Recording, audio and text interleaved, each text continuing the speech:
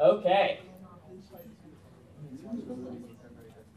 So I gave somebody a list of things to remind me to talk about because we're talking about agents, but there's more to do. So who wrote that down and can give it back to me so I can write it up here and we can kind of have our itinerary for the day. How to find an agent and an editor was Yes. what you wrote. Okay. Agents, finding them.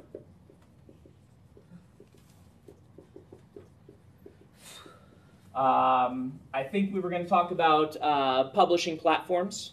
I believe I mentioned that. Is there anything else I put on that list? Film deals. Film deals. Yes, you're right. All right, film. Okay. This is a pretty meaty group of topics for us to get into. Let's launch into it with agents. All right? Agents. Agents have, because of, they have a somewhat sketchy reputation among some people. This is mostly caused by a lot of the agents in music and film, where the agents tend to get a certain reputation. In books, agents generally have a better reputation. Most authors I know are at least moderately pleased with their agents. Agents do have a reputation, a fairly good reputation. When I was first breaking in, there was no talk of agents being even really very bad. It was all very positive about agents. In the last 10 years or so, there's become there's a greater sentiment of resentment towards some agents as certain things happen more and more in the industry as the shift to ebooks has impacted the industry. So I'll talk about some of those things. But first, I'm going to kind of approach it from the classical aspect of why would you want an agent? What does an agent do? Who is an agent? So what they do. So your agent is going to be your publishing partner. Usually you will sign with an agent under a simple contract. Let me write this over here, agent contract.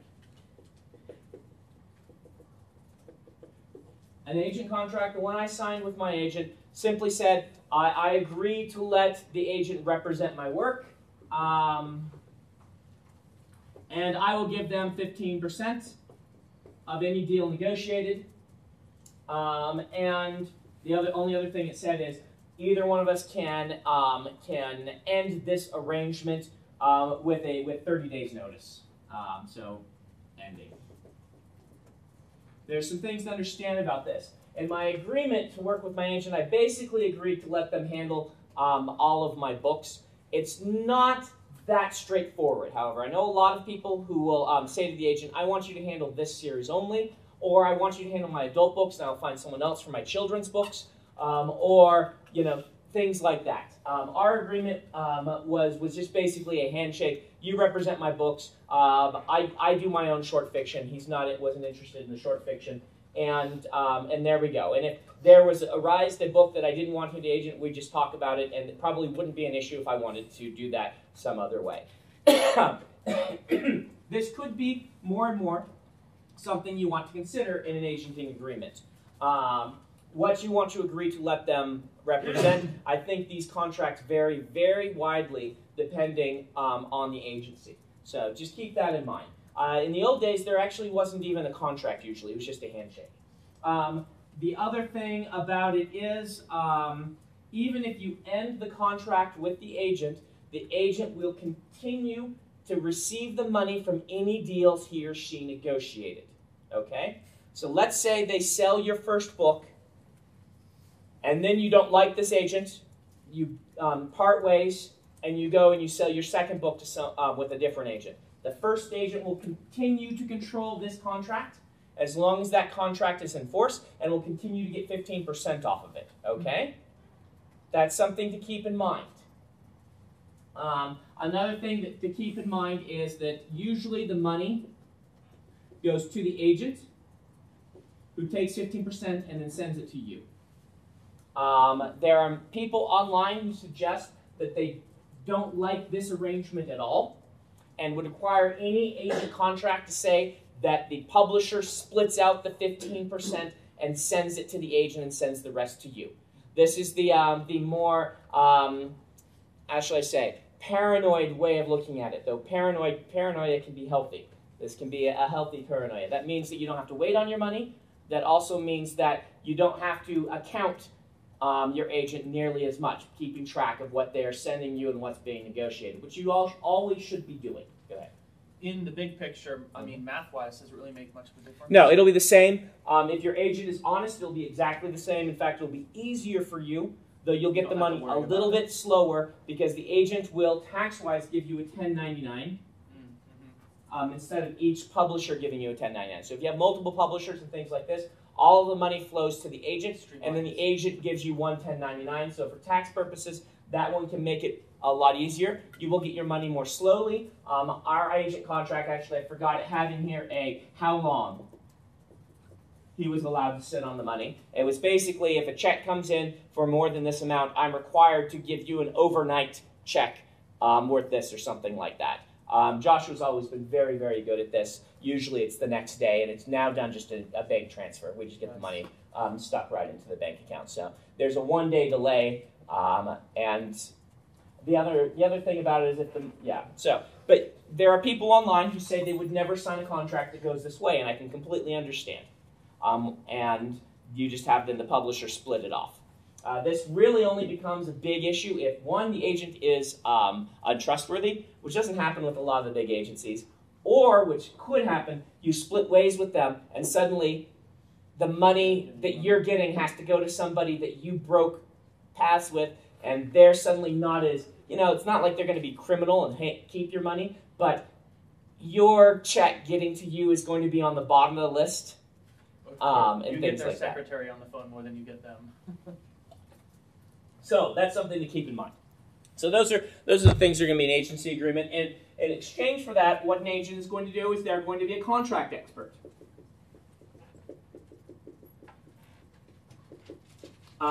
They are going to be an expert on the publishing houses.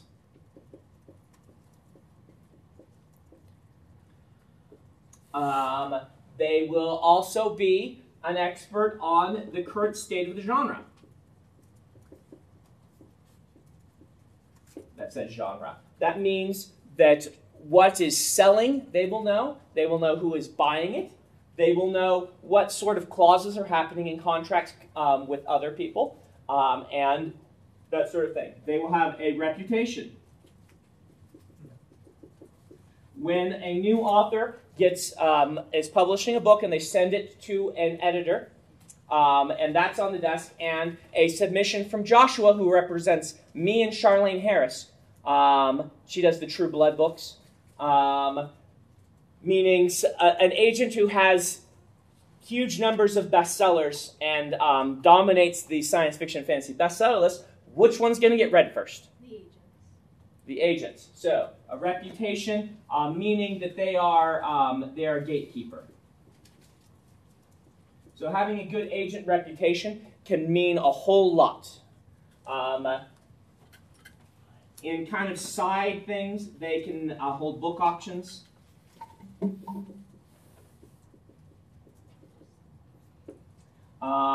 They often are good editorially.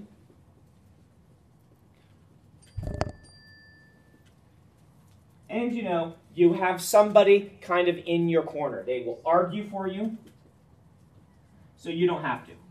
That's actually a big one to a lot of writers. We do not tend to be negotiators naturally. We don't tend to have had a lot of business classes. Anyone here in the MBA program? I know there's a few of you that were, yeah. So you might, but a lot of us are not necessarily good arguers. And this doesn't even just come down to into contracts. It comes down to if you hate your cover and you want to get the cover changed, having an agent who can call and say, we think this cover is awful and you should feel bad, is different from you having to call your editor and say that, meaning you have someone to play bad cop, which would be really nice.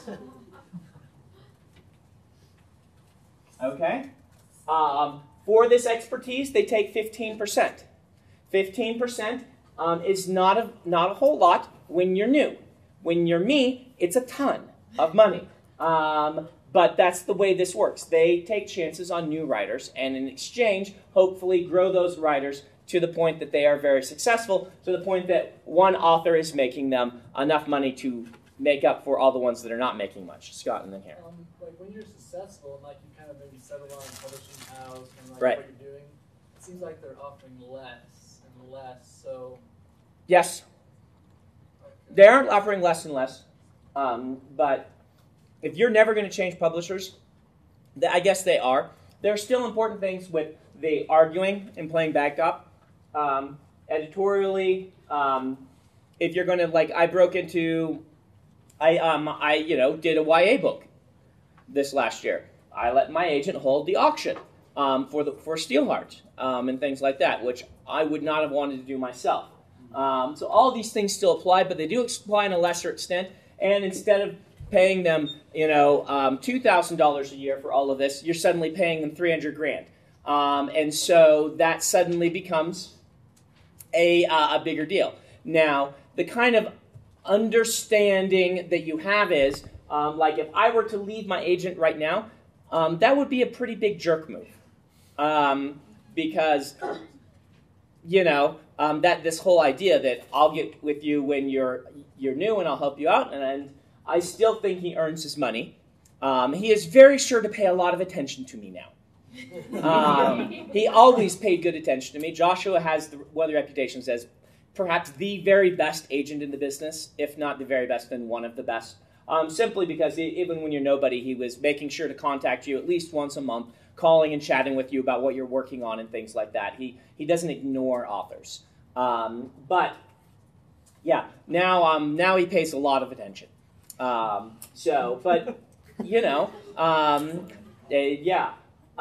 all of this stuff is still important. I find it worth the money. Now, if you don't, which is completely valid, there are options for you, okay, to keep in mind.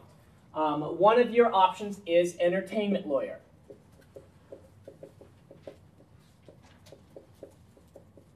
Okay? An entertainment lawyer theoretically can do most of this stuff, but you pay them hourly instead of a percent. That means you have to pay up front, but once the contract is done, they are done. There is the argument, so they're paid hourly. There are arguments to be had to say that, in general, they will be pretty good on this one, and they will be pretty good on this one, but they don't generally tend to do as well on any of the other stuff, meaning they're not going to sell your book for you. If you can, you'll have to sell get a publisher interested and have them negotiate. Does that make sense? They are not necessarily going to be an expert in your specific genre. They'll be an expert in contracts. Or they may not know the publishing houses as well. For instance, the agents are regularly doing lunch with all of the editors in their field. This is one of the things they do. But if the idea of, I might lose this, they're certainly not going to be doing editorial work for you. If I'm willing to lose this, they might do the book auctions. But in order to pay them hourly and then be done, and hopefully in the back end have a lot, this could make a lot of sense. A lot of sort of mid-list writers that I know that part ways with their agent amicably, but are just like, you're not doing enough for me. I feel that, and they're just like, all right, they will go with one of these because they already have their own reputation and their understanding of the genre themselves, and then they'll hire. Like I think Dean Wesley Smith is very big on entertainment lawyers, and a lot of the self-publishing crowd is also very big on entertainment lawyers. Is there any convention against renegotiating with your agent? With your agent? I have not heard of it being done, but I'm sure it can be. Anything's negotiable. But, yeah. 10% used to be the standard, and it moved up to 15% in the late 90s, early 2000s. So that's one of your options. The other one is to do it yourself, which is hard, but doable, particularly if you have a background in contracts and in negotiation yourself. If you have a legal background and you can read these contracts and really know what they mean, Lee Modesitt, Ellie Modesitt Jr., You may have heard of him. He's a fantasy novelist and science fiction novelist, lives in southern Utah. He was worked in D.C. for a long time. I think he was a lobbyist and an attorney and things like that. He does all of his own contracts. Hasn't had an agent for anything except for foreign rights, which I should mention the foreign up here. We talked about that, translation rights. They can sell to other countries and things like that. Yes? So you come to an agent later and just say, I need foreign rights done. Can we have a contract just for that? Yes, you can. I would go to Lee and ask him how he did it. But I also see rumblings of self-published authors doing this, getting an agent only for foreign sales. Okay, so I find this very useful. And my agent has always treated me very well.